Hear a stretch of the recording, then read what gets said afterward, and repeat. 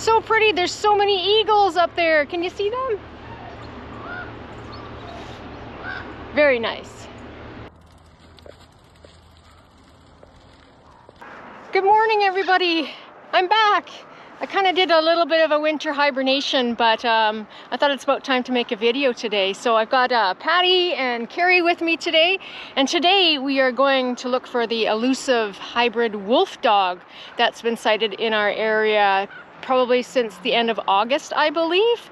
So somebody actually dumped off the wolf dog, you know, into the forest, and since then there's been lots of sightings, especially along this area here.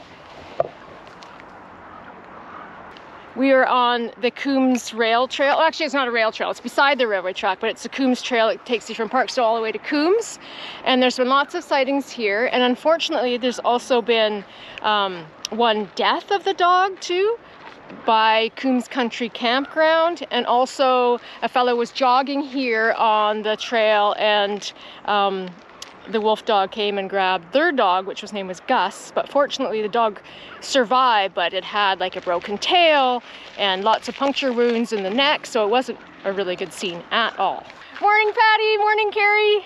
Morning, Judy. So it's gonna be a good adventure today. Like I said, we're going on a wolf dog hunt. I mean, I'm sure we won't find it, but Carrie actually put up some trail cam footage, and so we're gonna try and capture some footage on there. But like I said before, the wolf dog has been seen in this area. Somebody dropped it off, and they actually nicknamed the wolf dog WD-40. Oh, I didn't know that. Because it's very slippery, and it keeps, you know, not going into the traps and then sneaking away. So pretty good name for it.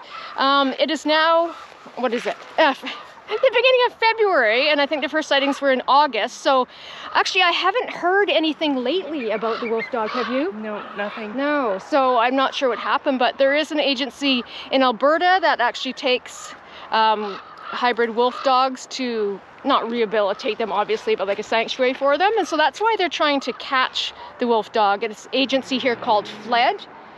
What does that sound? Or fleeing? I will put a note right here because I know what it stands for. I just can't remember right now.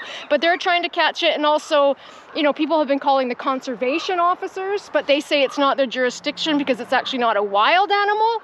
So that's why they suggest calling animal control, so or the police if somebody sees the wolf dog, because we don't want it to attack because we don't want it to attack any more dogs. It hasn't really attacked humans, but it's followed them, and I'm sure it's terrifying to see, you know, a big dog. Apparently it's about 150 pounds, they think. So anyways, we are going to ride this rail trail this way.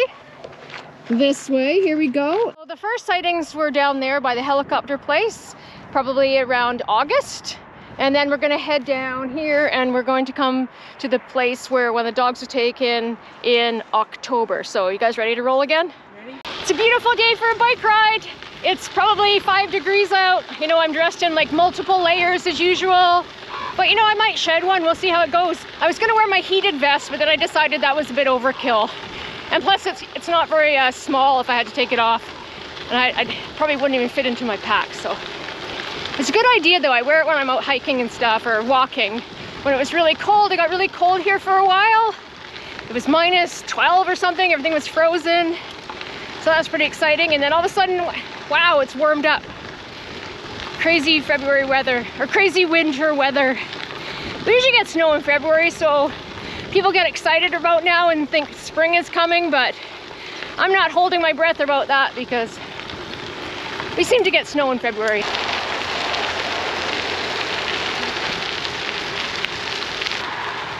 We're carving over there. So we're coming to Virginia Estates here. This is the first known attack in October that happened around this area near Virginia Estates. Kind of noisy here by the highway, but it's a nice gravel trail for riding or jogging or whatever.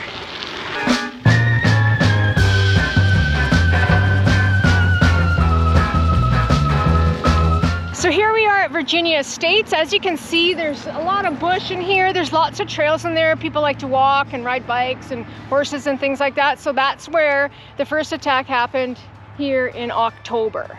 I'm sure the owner is probably pretty traumatized about that, as well as the dog, but thankfully it recovered, so that's really good. A cougar? You saw a cougar too? On the trail cam. Oh, that's good. I'm looking forward to seeing that footage. That's scary. Yeah. Very cool. Right in the Eats backyard. apples? I didn't know that. Don't eat anything. Wow. So we've had a few cougar sightings in the backyard Yeah. over the years. And I'm sure you've got a lot of bears. And A lot of and bears. that bear that ate your honey. The bear that took 4 of my hives Oh, destroyed it. that's so sad. So yeah, no, we have a few And wild animals. And that was right after you did the honey extraction video. Yeah, that's that fall. Oh my gosh. Yeah. So sad. Heartbreaking. But we have one hive. They were flying yesterday. Oh, good. So we have one hive that's alive. Oh, good. Fingers crossed. Yeah. All right. So you ready to get going? Let's go. We're gonna go behind the Coombs Country Campground now to where the little puppy was taken from the man. Actually, the puppy was actually on a leash, and the wolf dog actually grabbed the puppy and broke the leash and took off with the dog. And unfortunately, I'm pretty sure they never found the puppy, which is really, really sad. So yeah, very heartbreaking. So we're gonna go into that area now to check that area out and see if we can see any prints or anything like that. So let's go onward. Okay, so we made it to Coombs Country Campground, and we're just gonna go, oh, I'm fogging up. Whew, we're just gonna go through, and there's some trails out back, and we'll kind of show you the vicinity of where the dog disappeared, the puppy disappeared because of the hybrid wolf dog.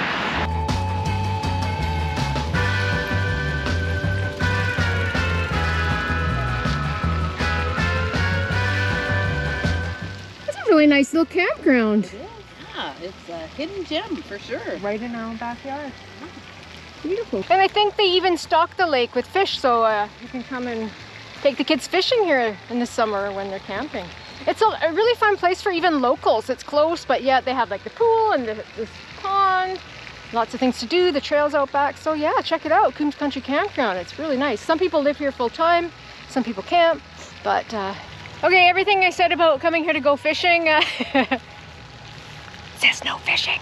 Oops. What'd you say, Patty? Ooh. Cougar sighting. Hi, Carrie. Hi, Judy. Attention all guests, wolf dogged area. Oh my goodness. Look at that. The trail is closed, we cannot go.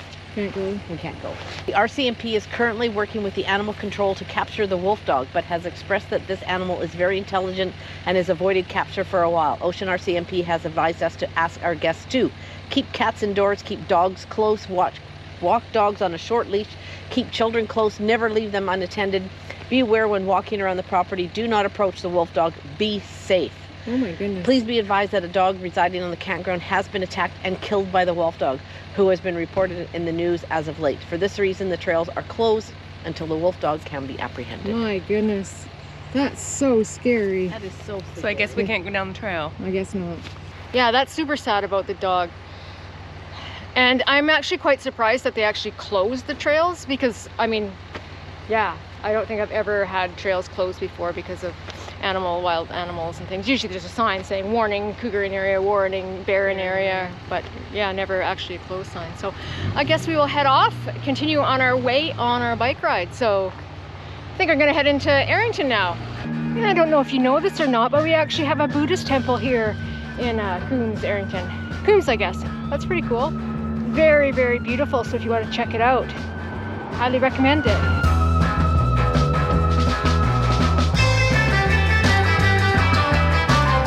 So here we are in Errington, the general store at the four-way stop here. Got some gas going on over there, get some liquor, get some snacks, Saturday night after all. get some beer.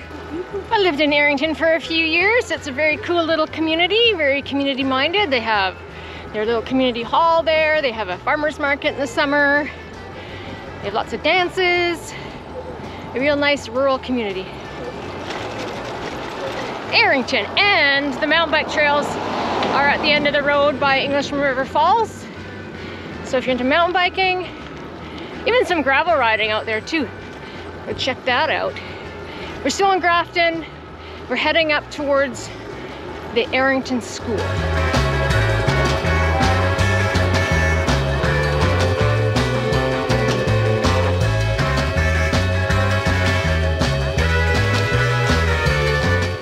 And that beautiful trail back there is going to take us to Middlegate Road. Yes. And right into Middlegate Road, and it's all downhill. Woo! 2 kilometers, coasting down. To the river, Englishton River. So I think it's everybody's favorite, and especially everybody's favorite to do it this direction. Yes, not the other way.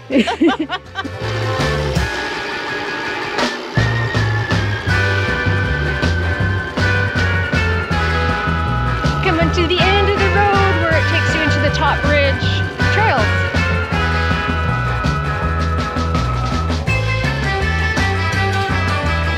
These are my kind of trails.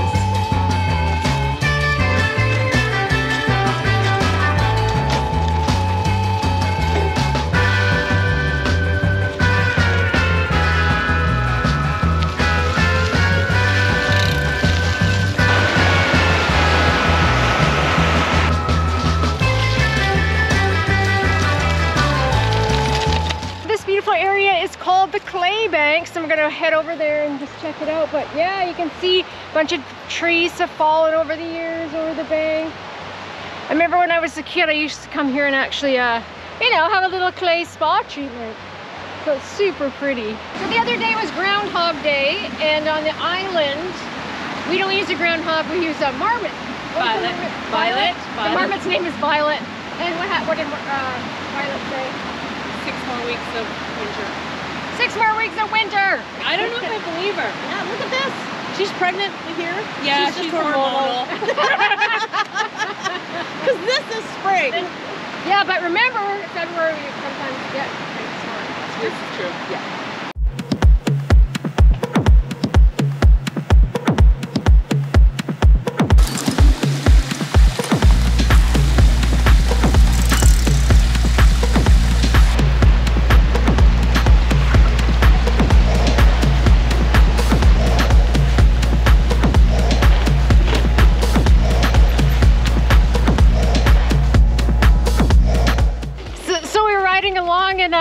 And those people recognized me and said it's Hey Jude's Adventure, so I just thought that was so funny. So those are the people that recognize me back there, but you can't really see them, but you can. But that was really super exciting. So thank you so much for coming along on this adventure today, looking for the elusive hybrid wolf dog. Obviously we weren't going to find him, but you know, I hope you found the video interesting, and I hope you enjoyed riding, because it was a beautiful, well, it is a beautiful day. And I'm so thankful for my friends here who have helped me get out of my rut and get out filming again. You know, I've been in a bit of a winter rut, so hopefully I'll be more consistent on making videos, and I hope you guys are having an awesome day, and I hope you enjoyed this one, and we will catch you on the next one. Bye! Bye! Thank you so much. Take care. It's fun. It's fun. That's what friends are for. And please know, if you have an animal that you're no longer able to care for, please know that there's agencies out there that will take them. So please do that rather than just letting them go free into the forest to fend for themselves. So please do that. There's, you know, the SPCA, and I'm sure there's other agencies out there too. So yeah, let's not abandon our animals, okay? Great ride. Thumbs up. Remember to like and subscribe. Catch you on the next one.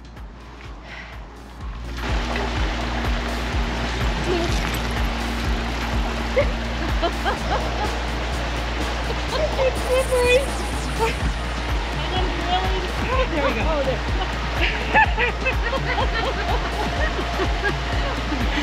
It was slippery.